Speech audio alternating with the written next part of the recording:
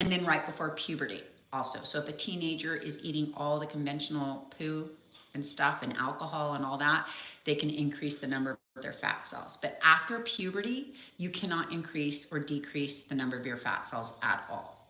Okay, but why some places are thinner than others is we have one fat cell here, we have 5 here, and we have 10 on our glutes. So the places that have higher numbers of fat cell look fattier.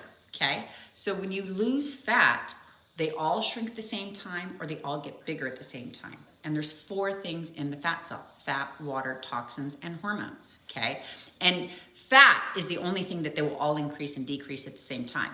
The other 3, though, can do a bunch of other stuff. And that's where all the chemicals and stuff in food, like most of the time, people are not even reacting to fat. Most of the time, people, when they go on a vacation, like when they go on and they eat bad for one day and they go up 5 or 10 pounds, it's not even fat that went up.